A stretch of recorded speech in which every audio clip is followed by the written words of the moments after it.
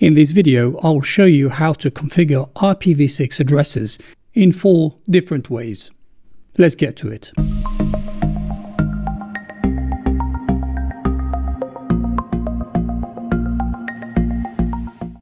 So in this scenario, I have 2 routers, R1 and R2, directly connected. I have not enabled IPv6 unicast routing on either of these 2 routers. In both router R1 and R2, I don't have IPv6 unicast routing or anything IPv6 related configured.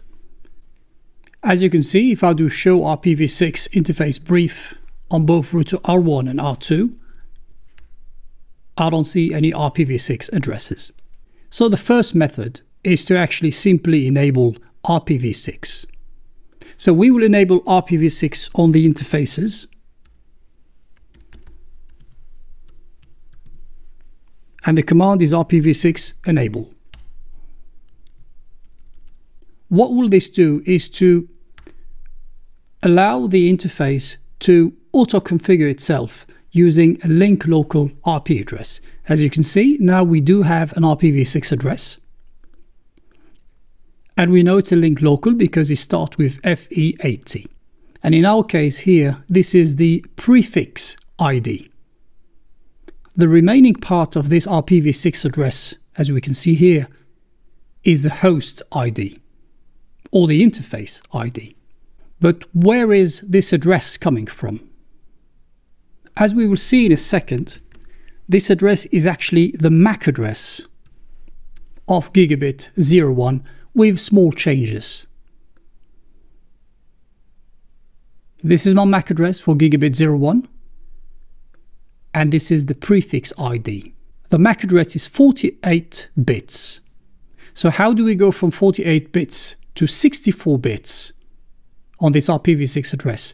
As you can see here in the middle, we have inserted FF column FE, and also 2 on this MAC address has now been flipped and has become 0. So this is in the binary when we're flipping the 7th bit. It all sounds very complicated, but what I will do is to add a link for another video which will explain all this in details, will explain all the theory behind how this addressing works. So let's go back to R2 and we will do exactly the same thing. And we enable IPv6 on the interface.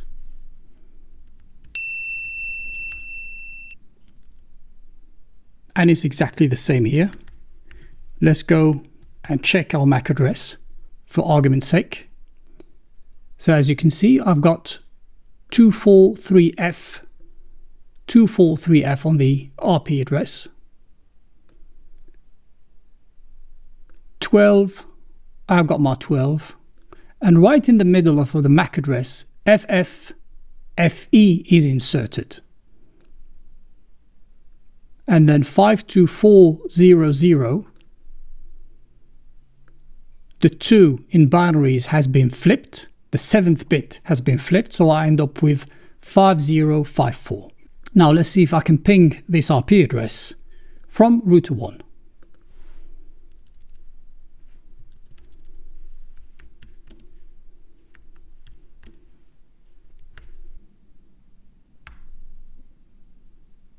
With link local IP addresses, we must specify the source physical interface we are pinging from.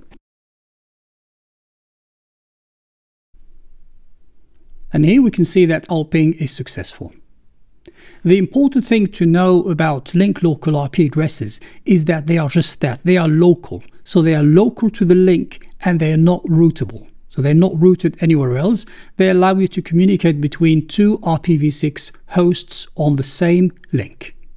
The second method is to simply assign a global IPv6 unicast address. So now I will add an IPv6 address to gigabit 01.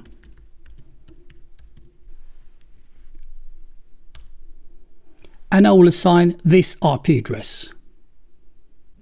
This IPv6 address is a /64, meaning that the first 64 bits are the prefix ID and the remaining 64 bits are the host ID.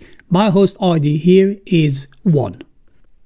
The next method is to use EUI-64 for auto configuration. So here we will assign a prefix ID to the interface. So let's hop back into R2 and double check the IPv6 is still the link local IPv6 we had earlier. So as we can see, it's still the link local IP address we had earlier. To configure gigabit 01 to start using IPv6 EUI-64, we go under the interface gigabit 01, configure the prefix IPv6 address as a /64, and simply add EUI-64. So let's check what do we have as an IPv6 address. As we can see here, we have the prefix ID as we have selected. And then we have the host ID, which is essentially, as we saw earlier for the link local address, the MAC address of gigabit 01. So this is exactly as we had earlier. This address FE80 is link local, but this address here is routable. The last method we will see today is SLAAC, which stands for Stateless Address Auto Configuration. So the way SLAAC will work is that R2 will auto-configure its IPv6 address using EUI-64, and in addition to that, will have its default gateway, which is R1, link local IP address on gigabit 01. So to demonstrate this, the first thing we need to do, we need to ensure that router 1 actually is an IPv6 router. So we enable unicast routing, and this will allow router 1 to send router advertisements. I will also change the prefix under gigabit 01.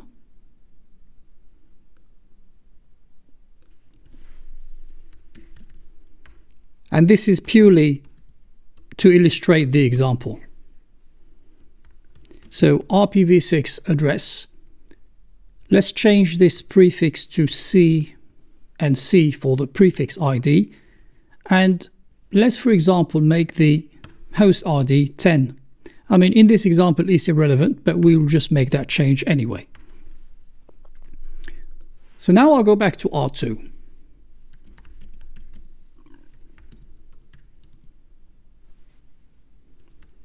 I will remove the EUI-64 configuration.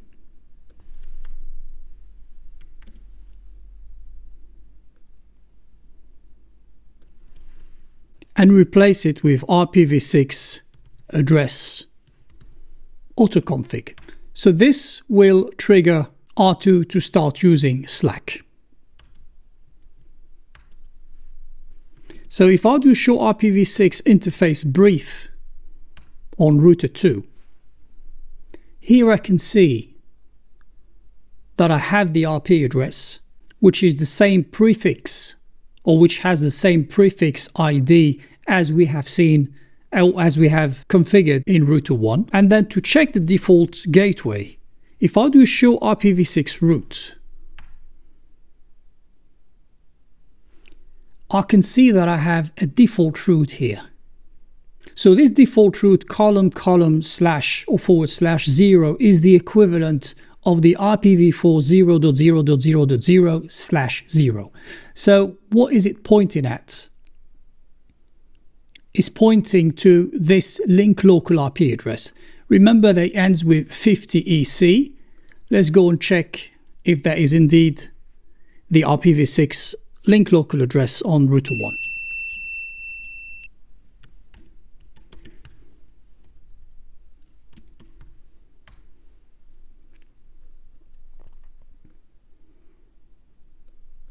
We will just copy it so we can put them side by side. I'll just paste it in here and we can compare it.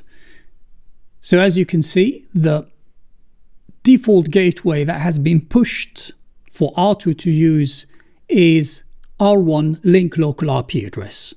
So this is essentially how SLAAC works. Not only you get a prefix ID to generate your IPv6 address, but you also get a default gateway. I do final test by pinging R2 IPv6 address from R1.